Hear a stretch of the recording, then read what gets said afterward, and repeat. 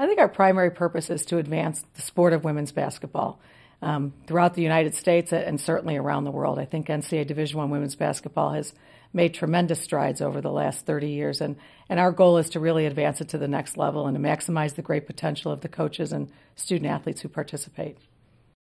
Well, I think anytime a student athlete has the opportunity to participate in intercollegiate athletics, it gives them a tremendous opportunity to develop their own personal skills and their own personal goals, as well as be a part of a team and something that's larger and bigger than themselves.